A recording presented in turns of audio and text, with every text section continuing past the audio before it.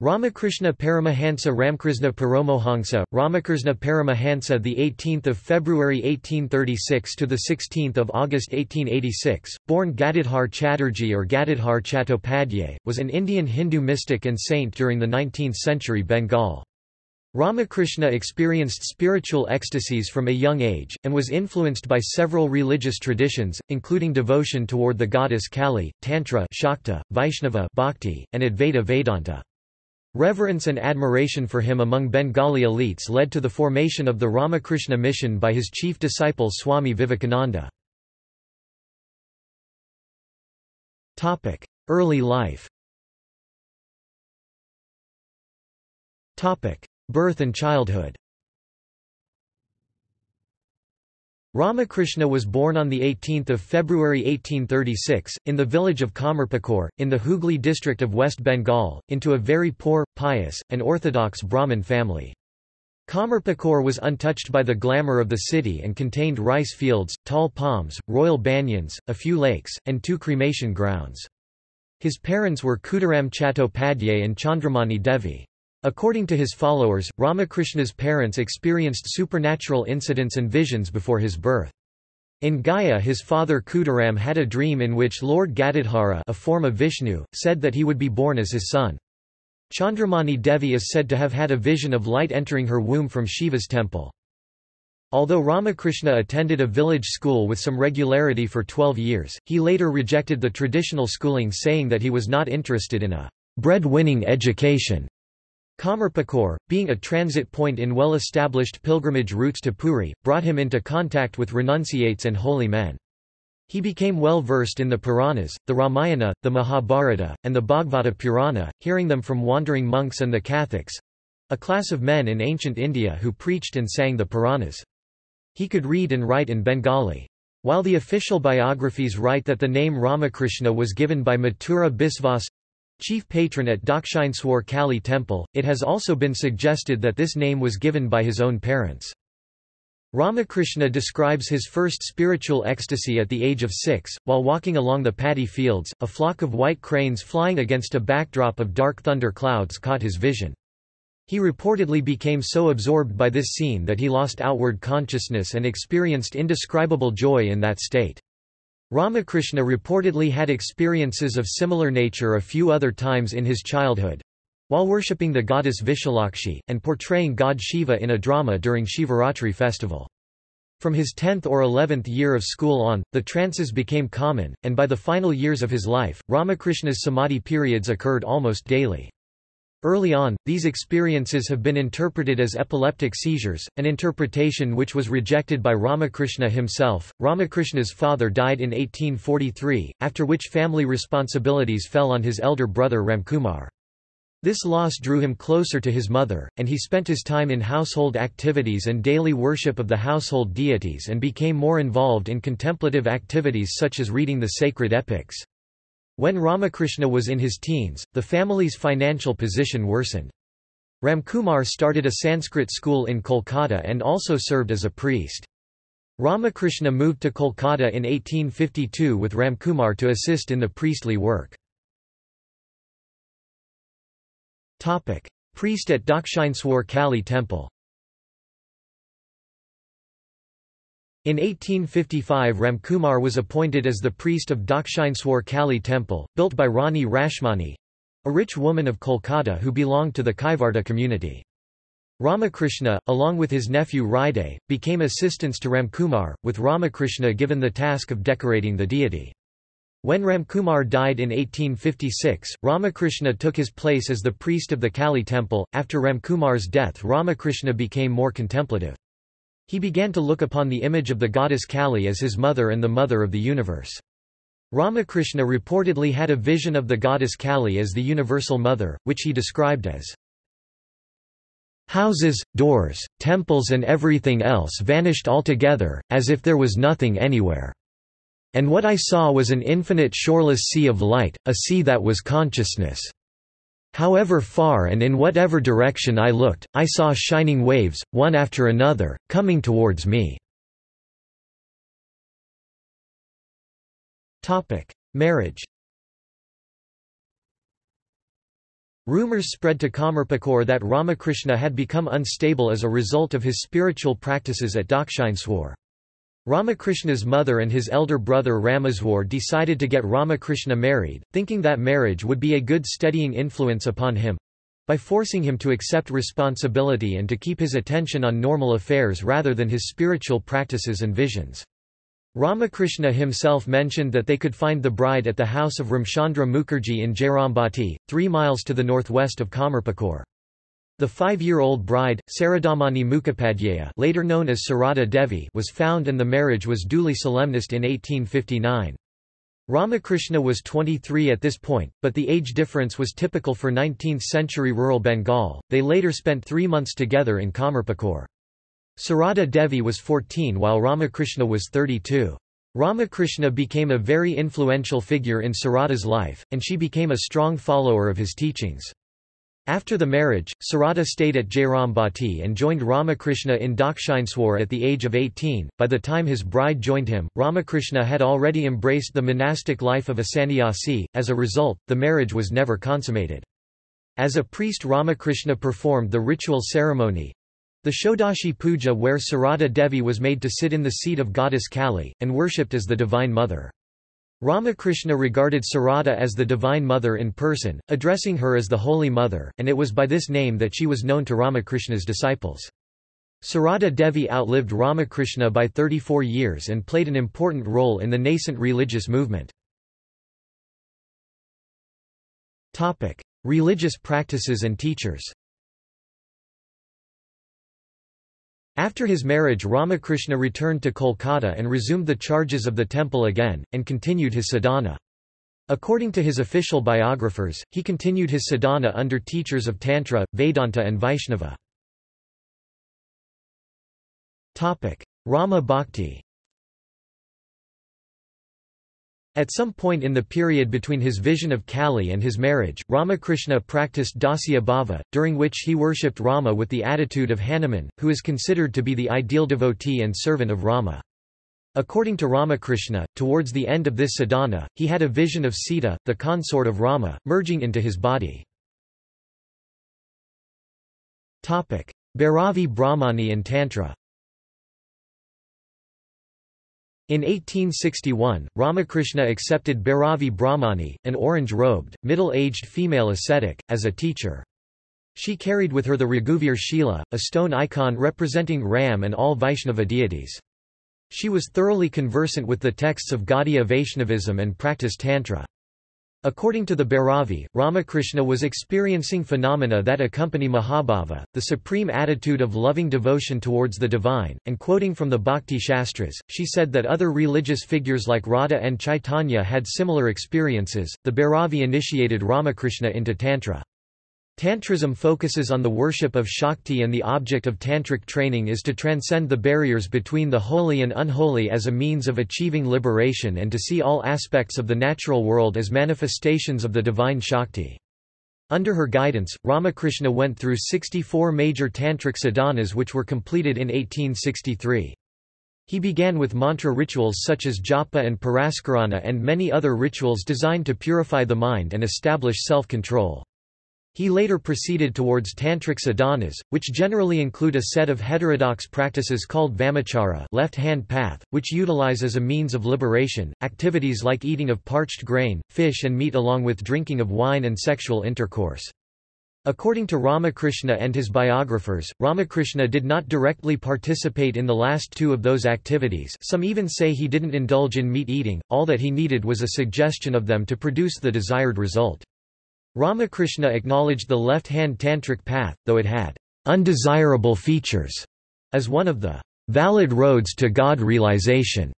He consistently cautioned his devotees and disciples against associating with it. The Bhairavi also taught Ramakrishna the Kumari Puja, a form of ritual in which the virgin goddess is worshipped symbolically in the form of a young girl. Under the tutelage of the Bhairavi, Ramakrishna also learnt Kundalini Yoga. The Bhairavi, with the yogic techniques and the Tantra, played an important part in the initial spiritual development of Ramakrishna. Vaishnava Bhakti. In 1864, Ramakrishna practiced Vatsalya Bhava under a Vaishnava guru Jadadhari. During this period, he worshipped a metal image of Ramlala Rama as a child in the attitude of a mother. According to Ramakrishna, he could feel the presence of child Rama as a living god in the metal image. Ramakrishna later engaged in the practice of Madhura Bhava, the attitude of the gopis and Radha towards Krishna. During the practice of this bhava, Ramakrishna dressed himself in women's attire for several days and regarded himself as one of the gopis of Vrindavan. According to Sri Ramakrishna, Madhura Bhava is practiced to root out the idea of sex, which is seen as an impediment in spiritual life. According to Ramakrishna, towards the end of this sadhana, he attained Savikalpa Samadhi vision and union with Krishna. Ramakrishna visited Nadia, the home of Lord Sri Chaitanya Mahaprabhu and Sri Nityananda Prabhu, the 15th-century founders of Bengali Gaudiya Vaishnava Bhakti. According to Ramakrishna, he had an intense vision of two young boys merging into his body. Earlier, after his vision of Kali, he is said to have cultivated the Santa Bhava—the child attitude, towards Kali. Totapuri and Vedanta. In 1865, Ramakrishna was initiated into sannyasa by Totapuri, an itinerant monk who trained Ramakrishna in Advaita Vedanta, the Hindu philosophy which emphasizes non-dualism. Totapuri first guided Ramakrishna through the rites of sannyasa—renunciation of all ties to the world. Then he instructed him in the teaching of Advaita, that Brahman alone is real, and the world is illusory. I have no separate existence, I am that Brahman alone. Quote, under the guidance of Totapuri, Ramakrishna reportedly experienced Nirvikalpa Samadhi, which is considered to be the highest state in spiritual realization. Totapuri stayed with Ramakrishna for nearly 11 months and instructed him further in the teachings of Advaita. Ramakrishna said that this period of Nirvikalpa Samadhi came to an end when he received a command from the mother Kali to remain in Bhavamukha, for the enlightenment of the people. Bhavamukha being a state of existence intermediate between Samadhi and normal consciousness. Islam and Christianity. According to Swami Saradananda's biography, in 1866 Govinda Roy, a Hindu guru who practiced Sufism, initiated Ramakrishna into Islam, and he practiced Islam for 3 days. During this practice, Ramakrishna had a vision of a luminous figure, and Swami Nikhilananda's biography speculates that the figure was perhaps Muhammad. According to these accounts, Ramakrishna devoutly repeated the name of Allah, wore a cloth like the Arab Muslims, said their prayer 5 times daily, and felt disinclined even to see images of the Hindu gods and goddesses, much less worship them, for the Hindu way of thinking had disappeared altogether from my mind. After 3 days of practice he had a vision of a radiant personage with grave countenance and white beard resembling the Prophet and merging with his body. Kripal writes that this would have been a heretical experience through and through. For most Muslims, at the end of 1873 he started the practice of Christianity, when his devotee Shambhu Sharan Malik read the Bible to him. According to Swami Saradananda's biography, Ramakrishna was filled with Christian thoughts for 3 days and no longer thought of going to the Kali temple. Ramakrishna described a vision in which a picture of the Madonna and child became alive, and he had a vision in which Jesus merged with his body. In his own room amongst other divine pictures was one of Christ, and he burnt incense before it morning and evening. There was also a picture showing Jesus Christ saving Saint Peter from drowning in the water.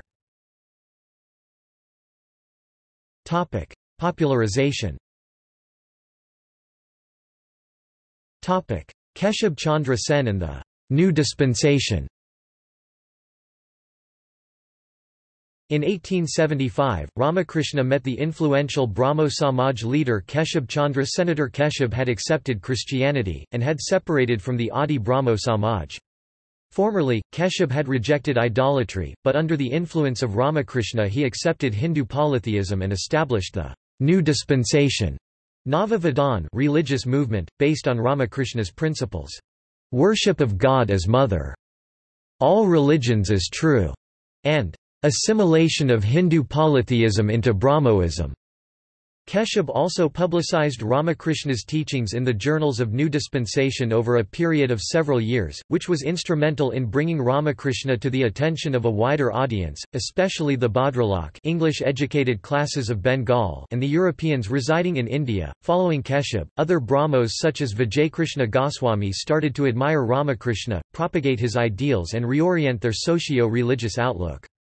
Many prominent people of Kolkata, Pratap Chandra Mazumdar, Shivanath Shastri and Trailokyanath Sanyal, began visiting him during this time 1871 to 1885.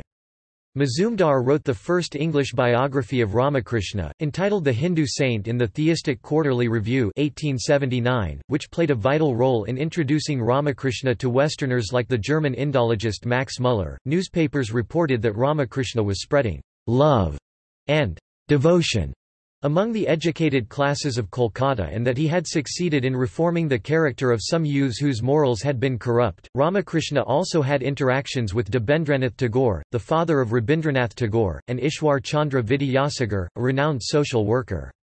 He had also met Swami Dayananda. Ramakrishna is considered one of the main contributors to the Bengali Renaissance. Vivekananda. Among the Europeans who were influenced by Ramakrishna was Principal Dr. William Hastie of the Scottish Church College, Kolkata. In the course of explaining the word trance in the poem The Excursion by William Wordsworth, Hastie told his students that if they wanted to know its real meaning, they should go to Ramakrishna of Dakshineswar. This prompted some of his students, including Narendranath Dutta, later Swami Vivekananda, to visit Ramakrishna. Despite initial reservations, Vivekananda became Ramakrishna's most influential follower, popularizing a modern interpretation of Indian traditions which harmonized Tantra, Yoga and Advaita Vedanta. Vivekananda established the Ramakrishna order, which eventually spread its mission posts throughout the world. Monastic disciples, who renounced their family and became the earliest monks of the Ramakrishna order, included Rakal Chandra Ghosh, Swami Brahmananda, Kaliprasad Chandra, Swami Abhidananda, Taraknath Ghoshal, Swami Shivananda, Sashibhushan Chakravarti, Swami Ramakrishnananda, Sarachandra Chakravarti, Swami Saradananda, Tulasi Sharan Dutta, Swami Nirmalananda, Gangadhar Ghatak, Swami Akhandananda, Hari Prasanna, Swami Vijnanananda, and others. Other devotees and disciples. As his name spread, an ever-shifting crowd of all classes and castes visited Ramakrishna. Most of Ramakrishna's prominent disciples came between 1879 to 1885. Apart from the early members who joined the Ramakrishna order, his chief disciples consisted of Grihasthas or the householders, Mahendranath Gupta, Girish Chandra Ghosh, Mahendra Lal Sarkar, Akshay Kumar Sen and others. A small group of women disciples including Gauri Ma and Yogan Ma. A few of them were initiated into sannyasa through mantra diksha. Among the women, Ramakrishna emphasized service to other women rather than tapasya, practice of austerities. Gauri Ma founded the Saradsvarya Shrama at Barakpur, which was dedicated to the education and uplift of women. In preparation for monastic life, Ramakrishna ordered his monastic disciples to beg their food from door to door without distinction of caste. He gave them the saffron robe, the sign of the sannyasi, and initiated them with mantra diksha.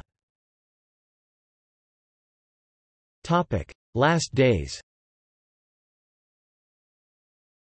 In the beginning of 1885 Ramakrishna suffered from clergyman's throat, which gradually developed into throat cancer. He was moved to Champakore near Kolkata, where some of the best physicians of the time, including Dr. Mahendralal Sarkar, were engaged.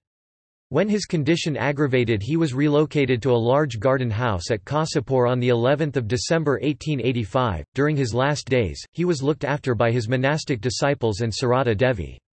Ramakrishna was advised by the doctors to keep the strictest silence, but ignoring their advice, he incessantly conversed with visitors. According to traditional accounts, before his death, Ramakrishna transferred his spiritual powers to Vivekananda and reassured Vivekananda of his avataric status. Ramakrishna asked Vivekananda to look after the welfare of the disciples, saying, "Keep my boys together," and asked him to teach them. Ramakrishna also asked other monastic disciples to look upon Vivekananda as their leader. Ramakrishna's condition gradually worsened, and he died in the early morning hours of 16 August 1886 at the Kasipur Garden House. According to his disciples, this was Mahasamadhi. After the death of their master, the monastic disciples led by Vivekananda formed a fellowship at a half-ruined house at Baranagar near the river Ganges, with the financial assistance of the householder disciples. This became the first math or monastery of the disciples who constituted the first Ramakrishna order. Teachings. The Gospel of Sri Ramakrishna. The principal source for Ramakrishna's teaching is Mahendranath Gupta's Sri Sri Ramakrishna Kathamrita, which is regarded as a Bengali classic. Kripal calls it, "...the central text of the tradition." The text was published in 5 volumes from 1902 to 1932. Based on Gupta's diary notes, each of the 5 volumes purports to document Ramakrishna's life from 1882 to 1886. The most popular English translation of the Kathamrita is The Gospel of Sri Ramakrishna by Swami Nikhilananda. Nikhilananda's translation rearranged the scenes in the 5 volumes of the Kathamrita into a linear sequence. Philosopher Lex Hixon writes that the Gospel is spiritually authentic and a powerful rendering of the Kathamrita.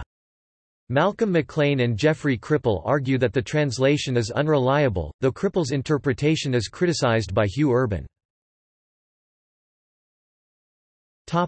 Style of teaching. Ramakrishna's teachings were imparted in rustic Bengali, using stories and parables.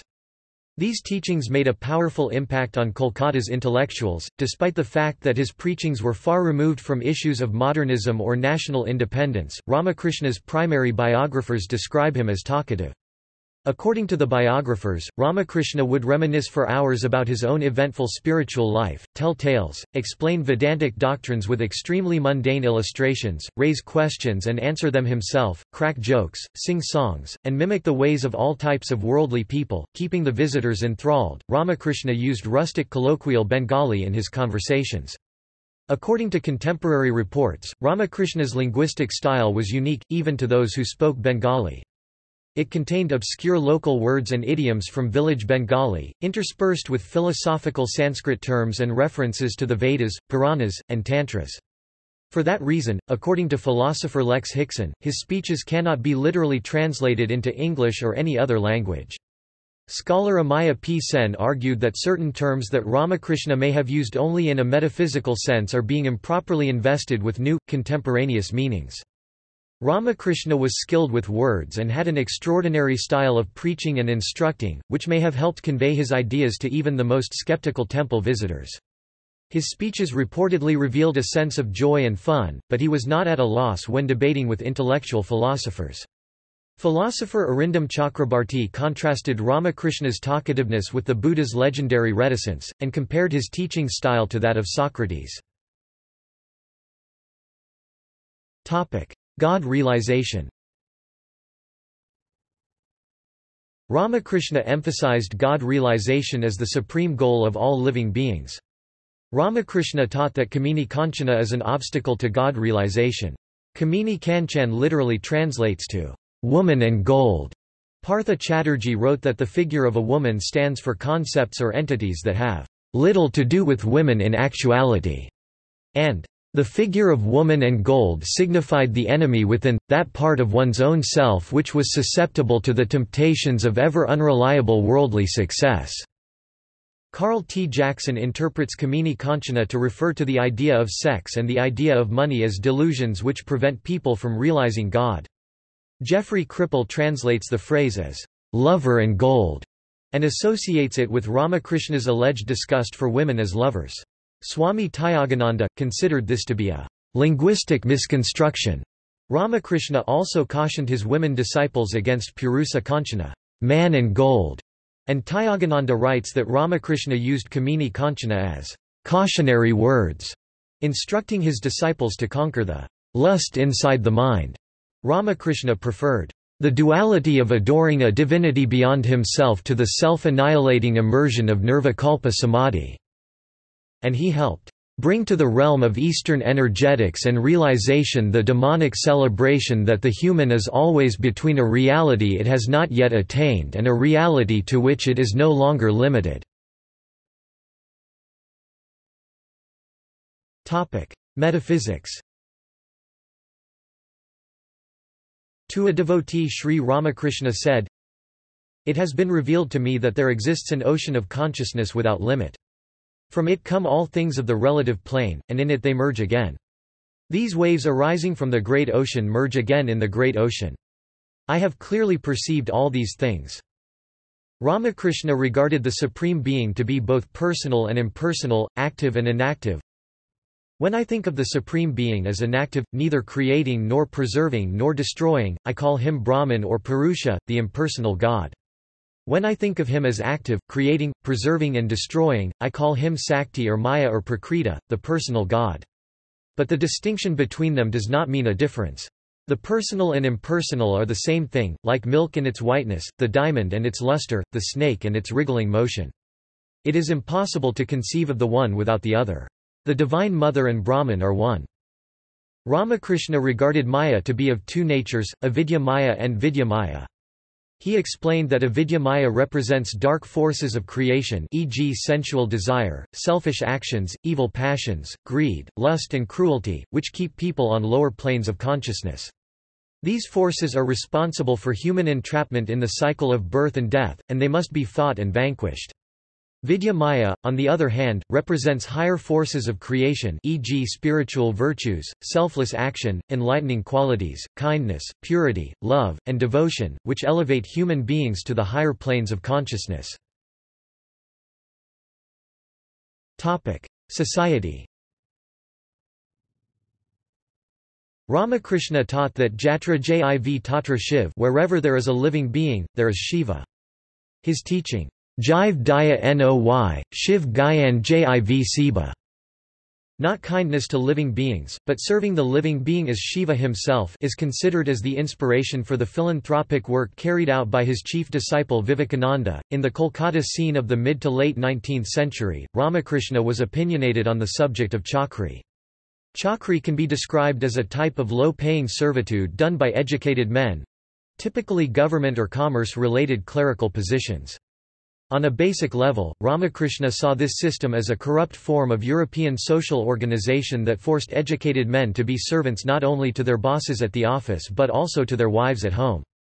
What Ramakrishna saw as the primary detriment of chakri, however, was that it forced workers into a rigid, impersonal clock-based time structure. He saw the imposition of strict adherence to each second on the watch as a roadblock to spirituality. Despite this, however, Ramakrishna demonstrated that bhakti could be practiced as an inner retreat to experience solace in the face of Western-style discipline and often discrimination in the workplace. His spiritual movement indirectly aided nationalism, as it rejected caste distinctions and religious prejudices. Topic: Reception and legacy. Ramakrishna is considered an important figure in the Bengali Renaissance of 19th–20th century. Several organizations have been established in his name. The Ramakrishna Math and Mission is the main organization founded by Swami Vivekananda in 1897. The mission conducts extensive work in health care, disaster relief, rural management, tribal welfare, elementary and higher education. The movement is considered as one of the revitalization movements of India. Amaya Sen writes that Vivekananda's social service gospel stemmed from direct inspiration from Ramakrishna and rests substantially on the liminal quality of the Master's message. Other organizations include the Ramakrishna Vedanta Society founded by Swami Abhedananda in 1923, the Ramakrishna Sarada Math founded by a rebel group in 1929, the Ramakrishna Vivekananda Mission formed by Swami Nityananda in 1976, and the Sri Sarada Math and Ramakrishna Sarada Mission founded in 1959 as a sister organization by the Ramakrishna Math and Mission. Rabindranath Tagore wrote a poem on Ramakrishna, to the Ramakrishna Paramahamsa Ramakrishna Deva. Diverse courses of worship from varied springs of fulfillment have mingled in your meditation. The manifold revelation of the joy of the infinite has given form to a shrine of unity in your life, where from far and near arrive salutations to which I join my own. During the 1937 Parliament of Religions, which was held at the Ramakrishna Mission in Calcutta, Tagore acknowledged Ramakrishna as a great saint because the largeness of his spirit could comprehend seemingly antagonistic modes of sadhana, and because the simplicity of his soul shames for all time the pomp and pedantry of pontiffs and pundits. Max Muller, Mahatma Gandhi, Jawaharlal Nehru, Sri Aurobindo, and Leo Tolstoy have acknowledged Ramakrishna's contribution to humanity. Ramakrishna's influence is also seen in the works of artists such as Franz Dvorak (1862–1927) and Philip Glass. Topic: Views and studies. Topic: Darshana.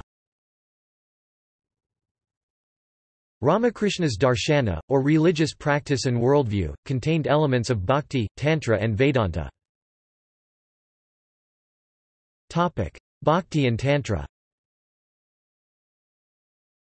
Max Muller portrayed Ramakrishna as a bhakta, a worshipper or lover of the deity, much more than a jnanin or a knower.